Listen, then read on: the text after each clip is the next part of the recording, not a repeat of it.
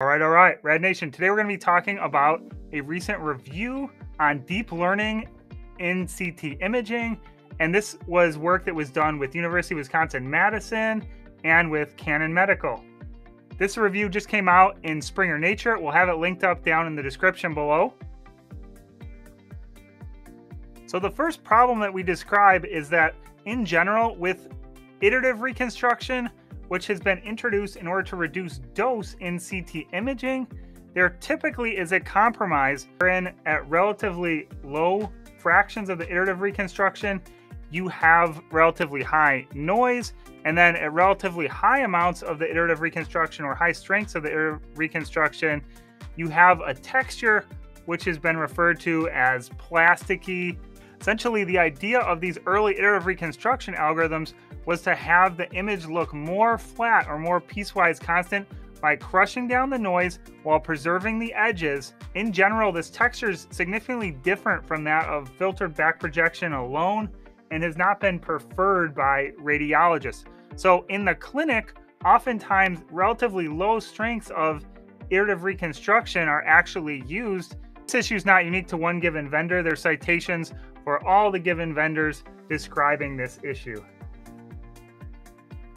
Deep learning has now supplanted iterative reconstruction as state-of-the-art for image reconstruction on clinical CT scanners. Two vendors that were the first to release the deep learning as a product to reduce noise in the CT images were GE and Canon. At the time of this review, those were the only two CT vendors offering deep learning. Since that time, Philips was able to a product as well and receive 510(k) clearance for a similar denoising network. The idea here is that we need a way to reduce the noise in the images, and in standard iterative reconstruction, we use what we call a prior, wherein we're sitting at one pixel with the relative neighbors, and we'd like to reduce the noise while preserving the edges. These standard priors lead to that type of behavior that we talked about, where they appear more plasticky in the image. So deep learning allows us to increase the area of, if you're looking at one pixel, we can look at many more pixels around it in order to figure out how the noise is distributed. And we can also model the directionality and the texture of the noise better with deep learning because of the ability to have many more parameters and for the model to actually train the parameters itself. Essentially, with iterative reconstruction, you become limited with engineers doing the tuning and the actual parameters. This is what gives deep learning the power to have better noise texture in comparison with standard iterative reconstruction. These neural networks are trained in a supervised manner by having match pairs of essentially like a ground truth image and then a noisier image. And that image can be made with a relatively high dose filtered back projection as the ground truth, or with an iterative reconstruction as the ground truth. And GE chose to use a high dose filtered back projection as the ground truth. Canon chose to come out with iterative reconstruction as the ground truth. The idea in training is you'll have one set being noisy, one set being clean, the high dose filtered back projection being clean, or the iterative reconstruction being your clean data. In a CT vendor-based solution, the raw data is input, and there can be modifications done in the projection domain, especially in the scenario of low signal. There can be modifications done to the view weighting, for instance, especially in the context of motion concerns. So that's kind of an advantage of doing it in the projection domain.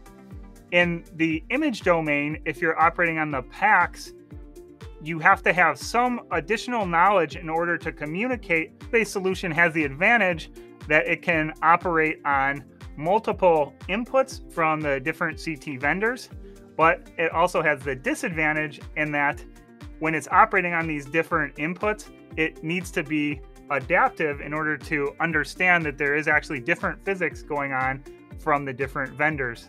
For the PACS-based solution, it's not going to be able to be fully optimized quite as well because the PACS-based solution only gets the output image and doesn't have knowledge of all the earlier steps in the chain. Here's an example in the abdomen where we go from the standard iterative reconstruction to the different strengths of low, medium, and high for the deep learning image reconstruction. This is from GE sample images. You can see there's significant improvement. There's significant reduction in the noise, and the texture hasn't been degraded as in the earlier image we showed above. We're trying to reduce noise in the images, going from the filtered back projection result to the PixelShine result with a setting of S as shown here. So you can see there is some reduction in the noise. Down here you can see the TrueFidelity, which is the GE solution. And then over here you can see if you apply PixelShine then on top of the TrueFidelity, this was with the low setting. So again, you can be the judge as you look at the images, but I think that the texture and the noise trade-offs, if you look at them, is better preserved in the vendor-based solution. You'll see a similar trend on the Canon product, where you go from the filtered back projection to the AiDER is the reconstruction, that's the iterative reconstruction, to the AiCE, which is the name of their deep learning. So you can see the images, again, look a little bit more patchy in the middle here, and then that texture is improved with the AiCE reconstruction. Finally, we note deep learning can also be applied for some other contexts within CT in addition to the denoising problem. So there's a solution that for what's called the max field of view in order to increase the field of view over what just the detector would allow. So for the case of very large patients, sometimes there's what's called data truncation. In the case that no correction is used, what we have is an image that looks like this on the left, where this is the axial image and this is the volume rendered image.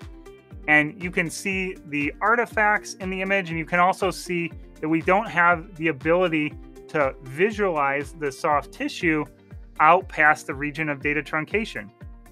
So using improved max field of view reconstruction, which uses deep learning in order to estimate the data outside in that truncated region, you can see there's significant ability in order to estimate the contour of the patient and the soft tissue out there, as well as the contours on the volume rendered image.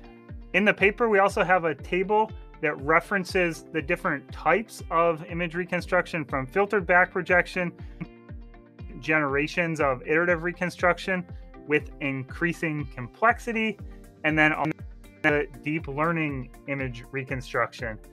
So like I said, at the time, Philips did not yet have approval, so that wasn't in this paper. But since then, we can add Philips Precise is now an option for deep learning image reconstruction.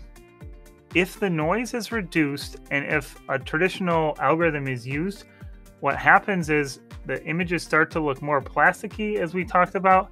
And that's also correlated with, if we look at what we call our noise power spectrum, which represents the noise as a function of spatial frequency. That noise power spectrum gets shifted to the left. So in general, when there's measurements that show that the noise power spectra gets shifted to the left, that's a quantitative method of demonstrating that the images are going to start to look more plasticky.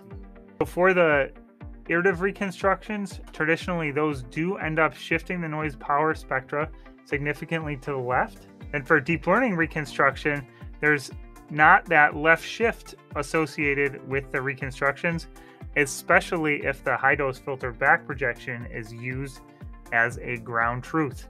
In general, one thing we just want to note is that in order to study the properties of these denoising algorithms, we want to look at relatively reasonable doses. So the clinical dose, maybe a dose reduction of a factor of 2, but we don't want to do a dose reduction of a factor of 10, for instance. At extreme low doses actually doesn't characterize the denoising algorithms, but rather will characterize what we call low signal processing, which is something that kicks in at extreme low doses where there's not very many photons making it through. And if you don't do any processing like that, you can end up with very significant streaks in your images. I urge you to go through the paper and go through this table and look at the primary sources as well and judge for yourself about each of these measurement methodologies.